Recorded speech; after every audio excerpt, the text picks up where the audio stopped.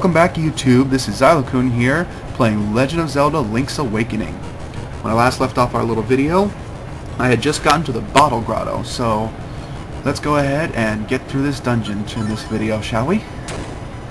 It really is a lot simpler than I make it out to be, but it's only the second dungeon. Things don't really get complicated in this game, they just don't.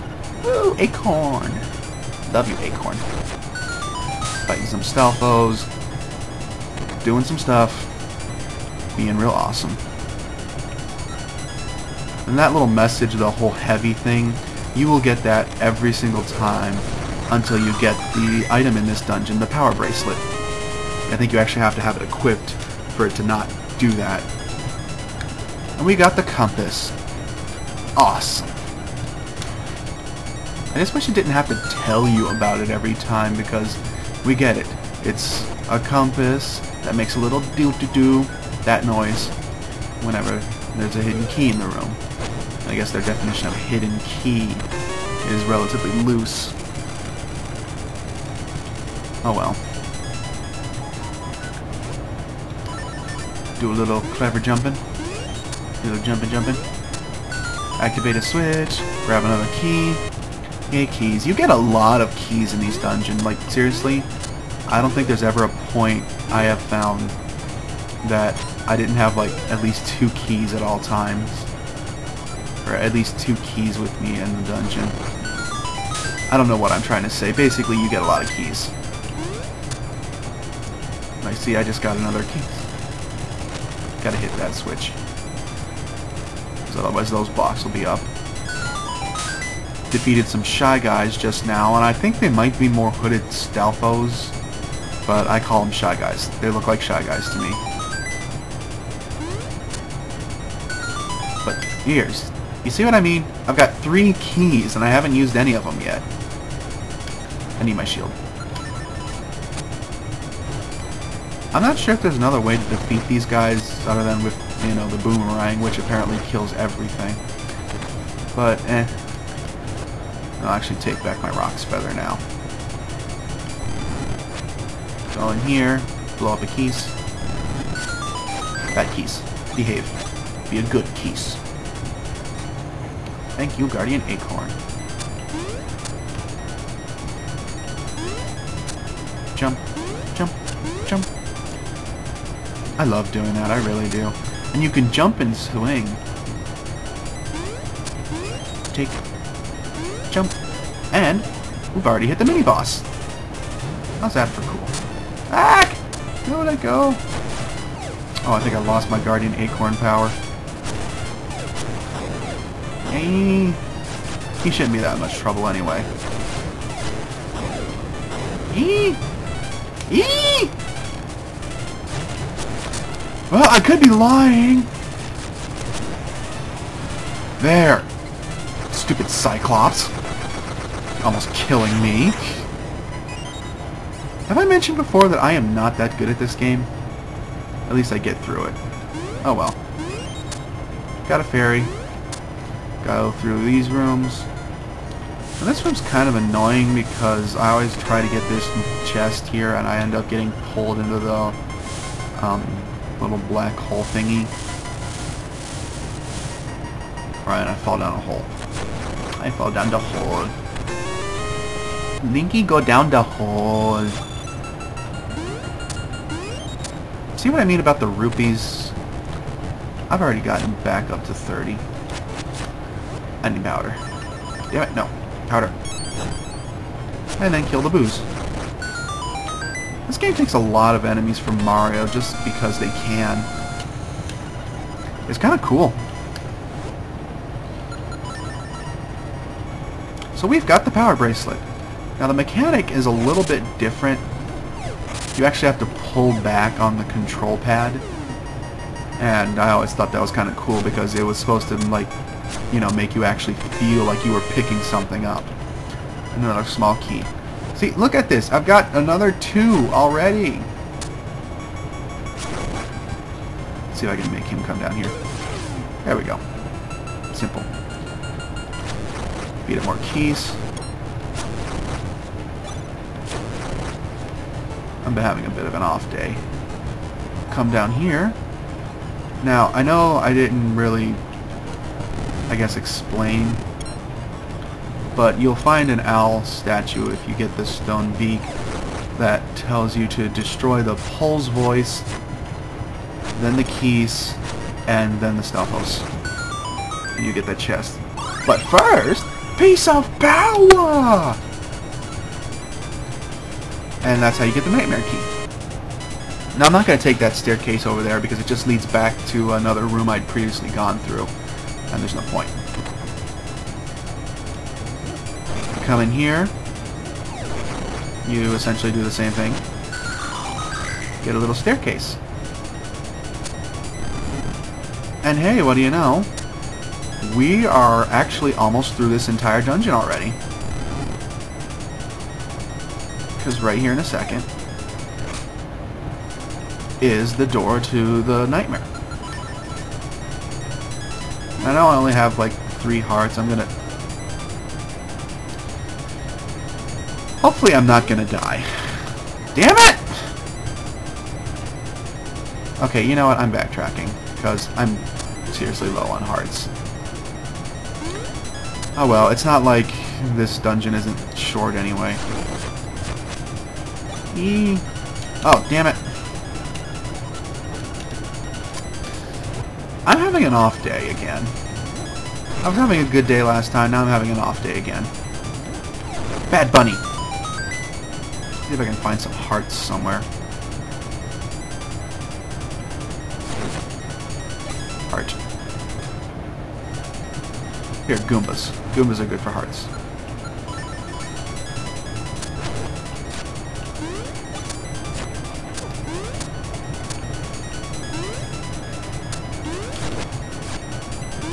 I always found it funny that you can just stand under them.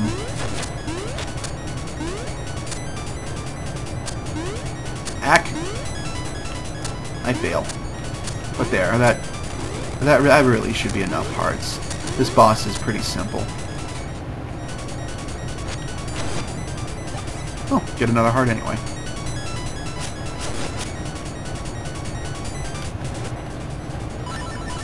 I'll show you when we get there. I missed. No, bad choo-choo. Die. Anyway. The Bottle Grotto is really short, like I said. And it's not really so much annoying as it is tedious. But only because of the boss. Because you can't actually skip the conversations he has with you. And he, like, taunts you. So I always feel really good after I kill him. Oh well. But here we go. I'm your bad guy this time. And I can't help but think, are they self-aware? Come on. Come out of the stupid bottle. But see, he only takes a little while because you actually have to sit and wait for him. So that's a pain.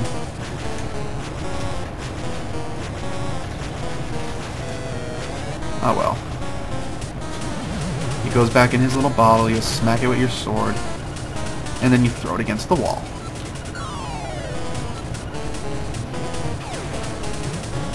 So don't be bad. Don't be bad, Mr. Clown Face. Yeah, yeah, yeah, yeah. I hate him. I always feel so good when I kill him. Because he's just a turd. He's taunting you. Even the face he makes, it just screams, I'm taunting you. And his hands, they look like... Oh, okay, whatever. As a kid, did you ever, like, take your hands up to your ears and just go at your sister or your sibling or whatever?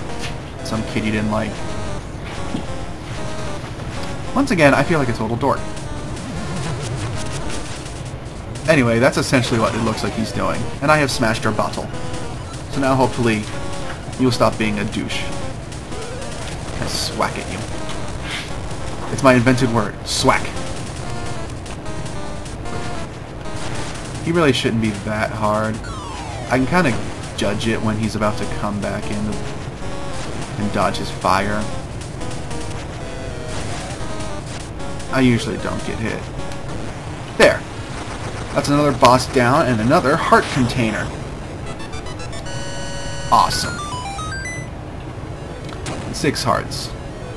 And now we've got the conch horn, I believe. Yes, conch horn.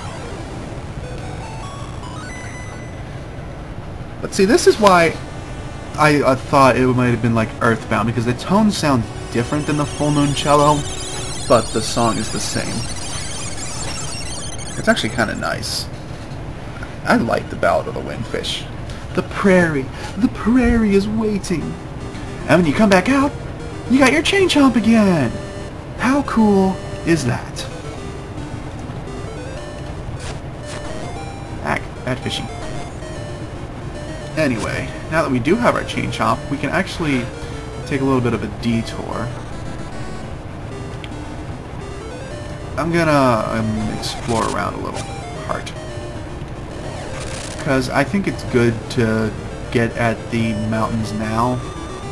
Not really the mountains. That's the way to the Windfish, by the way.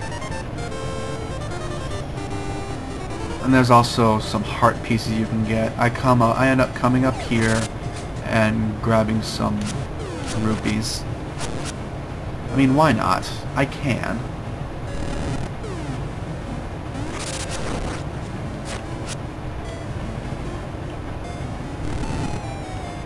Wait, I failed. I messed that up. And for some reason, if you do this later on, it does not shoot fireballs at you. And I don't know why.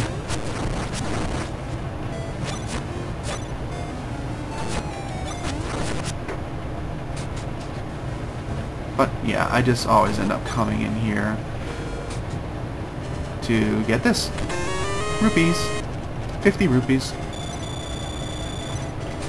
And you actually cannot get through these until you have the Pegasus boots.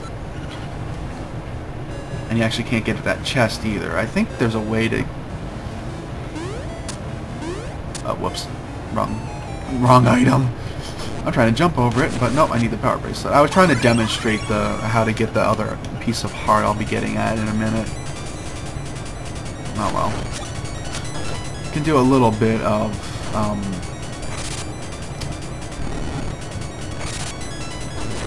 I don't know, I guess... side questing is a good word. Damn it. Damn it! Stupid fireballs. This Legend of Zelda, watch me die.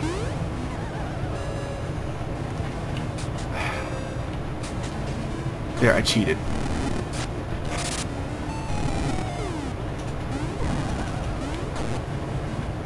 You know what, I think I can just come up this way. Why am I trying to hurt myself? Yes, I can. Okay. I'm kind of stupid sometimes, haven't you noticed?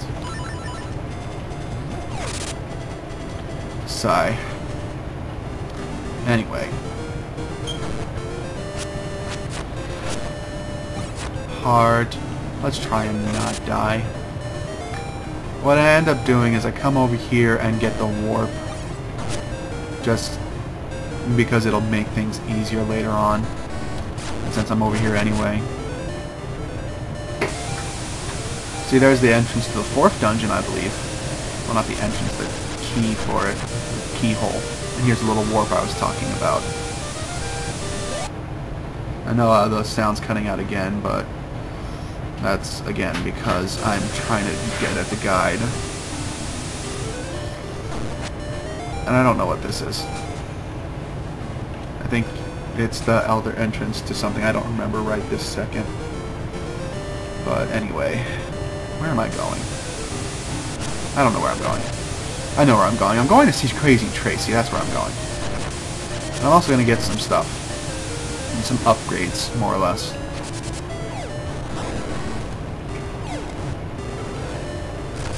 We'll be going back to the Mysterious Forest to get some upgrades. I think these are moblins too, I'm not sure. Nah, I need to go up here.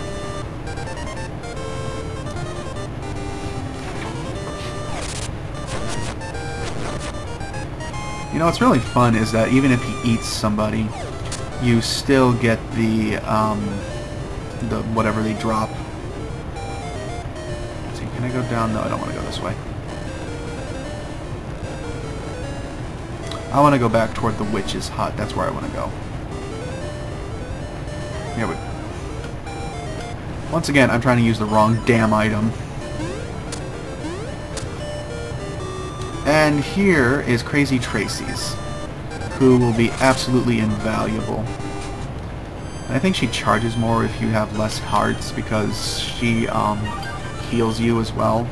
But, oh well.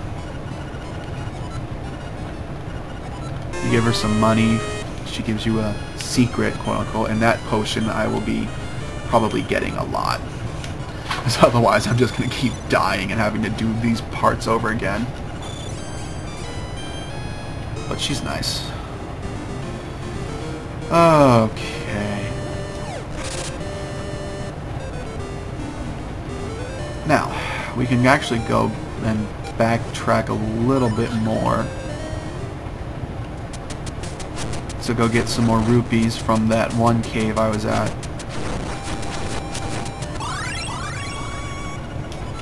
Now this cave up here, I can access it now, but there's no point until I have the Pegasus boots. And I'm sorry if you get bored watching me walk around gathering up stuff, but hey, it's part of the game. See, we come back in here, and now that I have the power bracelet, I can lift up this skull and get more rupees. You see what I mean about the rupees, though? I'm already back to 120, and that did not take me that long. It just didn't.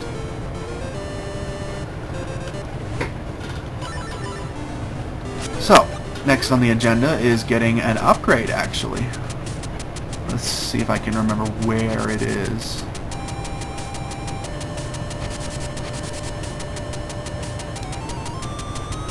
I think you come... I'll actually be going in that cave in a second to get the heart. There it is.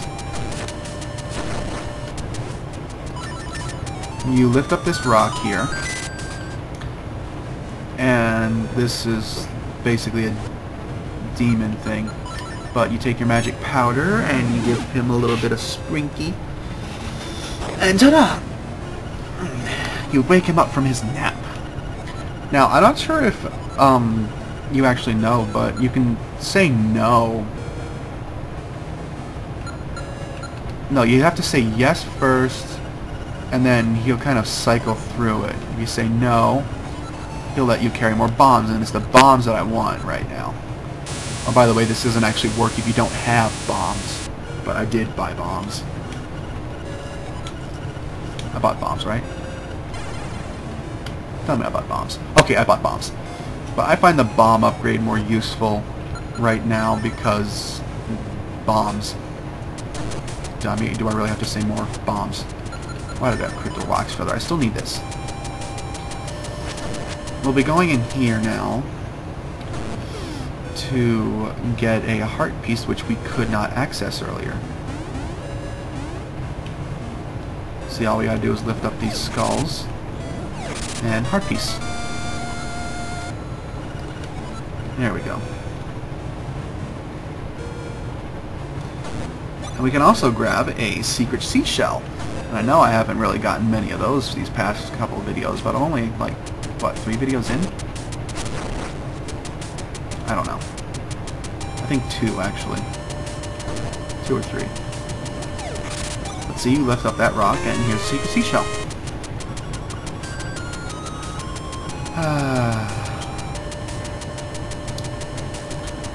So now we can go back and return Bow Wow, and you actually can't get through the game unless you return him, which, again, is funny. So we talk to Madame Meow Meow, give her back her dog, and what will she do? She gives you a big fat smooch. Isn't that adorable? So, Bow Wow is back in his place. We've done some pretty cool stuff. Got a heart piece.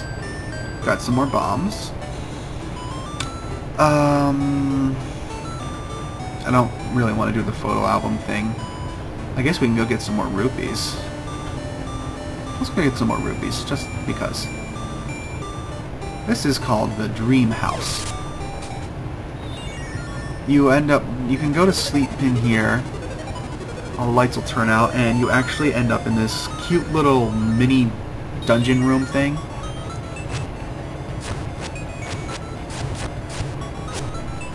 Which, ow.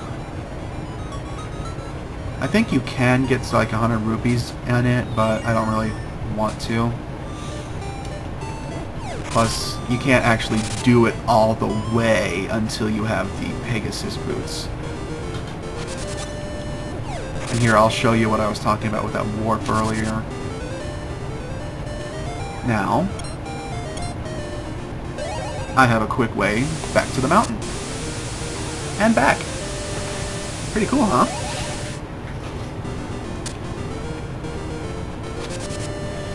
I'm not sure what else to do. I guess I have to cut the video here in a minute. I'm not sure what's in this cave. What is in this cave? This is what is in this cave.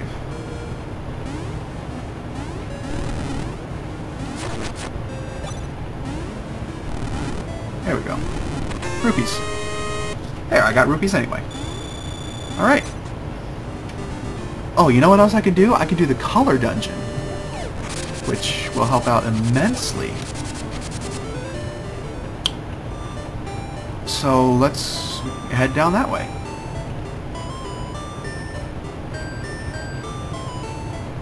I don't actually remember how to do the color dungeon entrance. I'll get there. I'll tell you what, I'll get there and then I'll have to cut the video. So I'll show you where it is. It's actually near the witch's hut.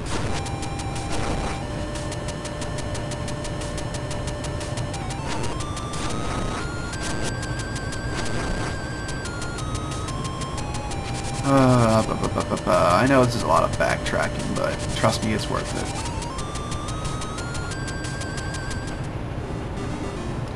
Wait, why am I... I'm telling you, I'm just stupid lately. So we jump over here, and we're heading to the witch's hut. Pace of power!